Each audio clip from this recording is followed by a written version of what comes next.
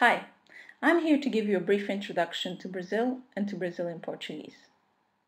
The first thing you should know about Brazilians is how happy and friendly a people they are.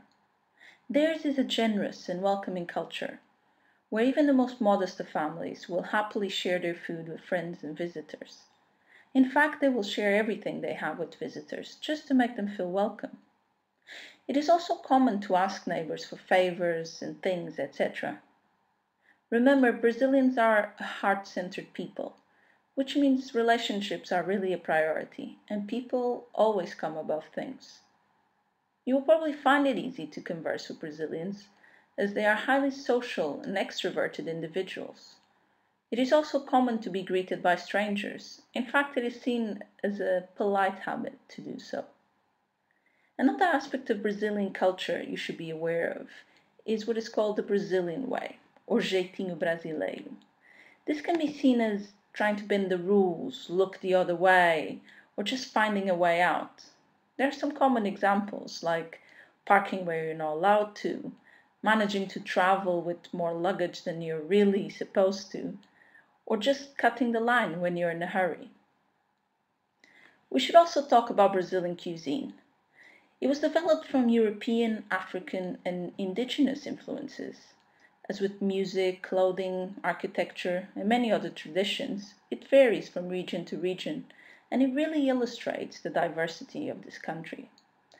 The most famous foods in Brazil are surely the Brazilian barbecue, or churrasco, and the traditional feijoada, which is a dish made with pork and beans.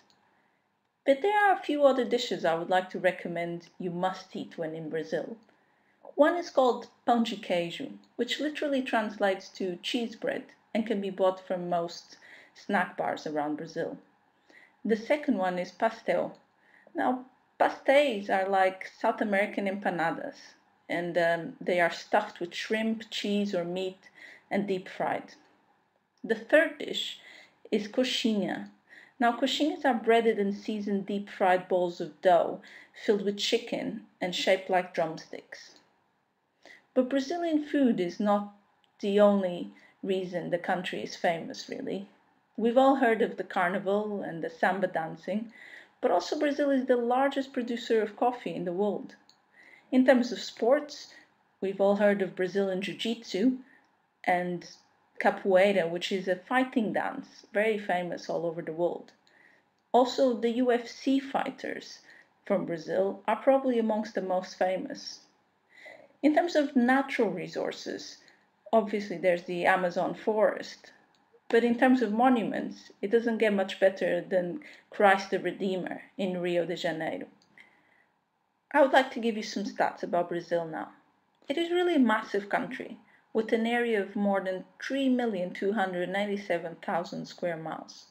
Its population is around 194 million. And the GDP is currently around 11,769 US dollars. In terms of borders, they total 10,492 miles, whilst the coastline is 4,655 miles long.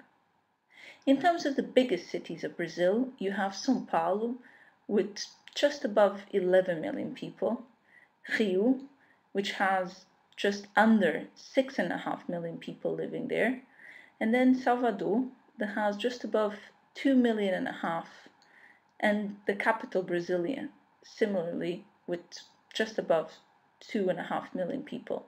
Finally, there's Fortaleza, that has 2,450,000.